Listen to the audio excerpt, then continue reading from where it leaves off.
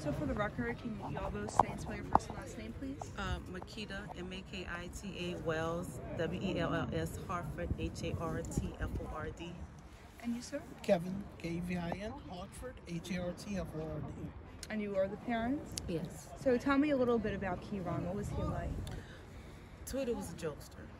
He was a phenomenal athlete. He played baseball and football for Edna Karr, and he also played for some travel teams. He was just a good person, a good-hearted person. He would give you the shoes off his back, the shirt off his. We always got into it about him giving my stuff away that I purchased, brand new stuff. It's like I bought things for the team, not just for Tootie, and he loved it. You know, I gave him that big heart, you know, of giving and love of people, and you know, and I just think that the community is going to miss him. I didn't realize the impact that Tootie had on so many people. He's been playing ball in this city for, you know, since the age of 5. So he's played against hundreds of kids and with hundreds of kids. And so to hear the parents calling and, you know, just expressing their condolences and telling me about the kids and how the kids are feeling. So it's just not the kids at Karr that's affected. You know, he's played with kids from all different schools. So kids at all schools are going through it, you know, and may need, you know, counseling or to talk to somebody, because it's not just a Karr issue, it's a New Orleans issue. And it's a New Orleans problem. We have to find a way for these kids to find a better way to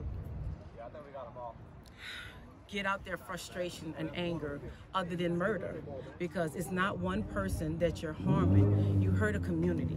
You know, you hurt, you know, you hurt so many people, and you fractured and shattered our lives. How have you been feeling lately? I have my moments. I have my days. This morning I went to Edna Karr and I spoke with the football and the baseball team, because I heard that they were really having a hard time dealing with Tootie's passing, and it was good for me. It was very therapeutic to see them, and it was therapeutic for them to see me, because they saw me, you know, although I'm hurt behind, you know, the senseless murder of my son, I'm also was able to give them encouragement, you know, and tell them, you know, like, I want to see everything you're doing in life. When you see me 30 years from now, I want you to stop me no matter where I am in the store. You know, I want to know about your family, your kids, and how you're doing in life and college adventures.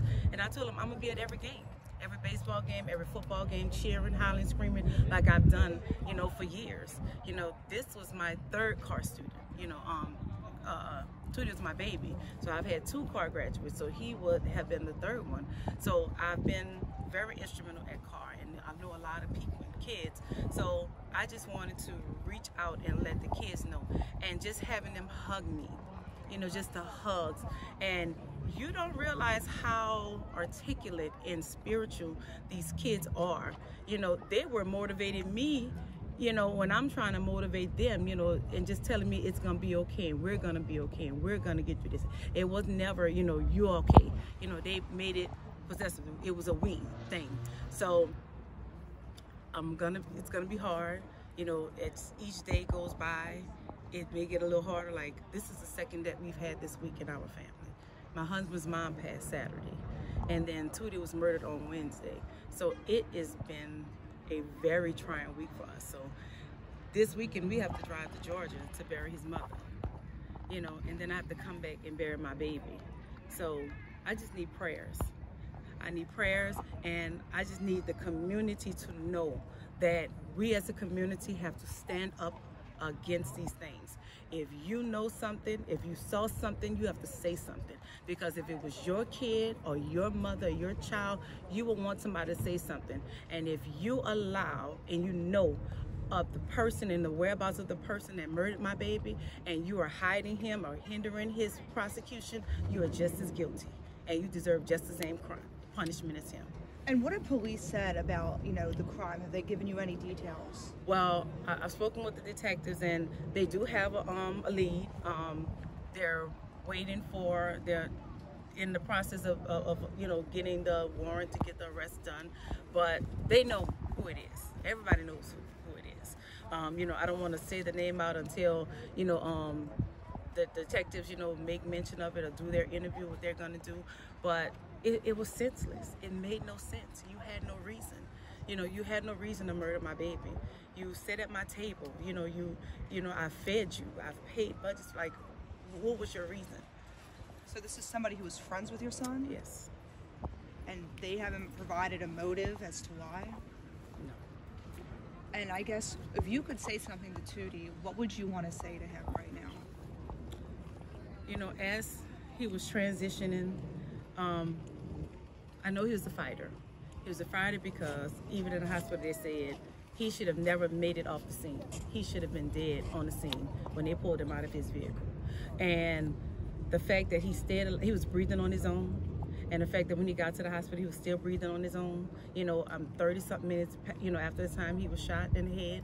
But I would tell him, like I told him, you know, when he was transitioning, Mama's gonna be okay.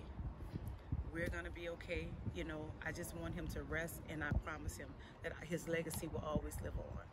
And what is his legacy? His legacy is Keyron has a son on the way. She has a son on the way. She's 7 months pregnant. She's not doing too well, but I have her.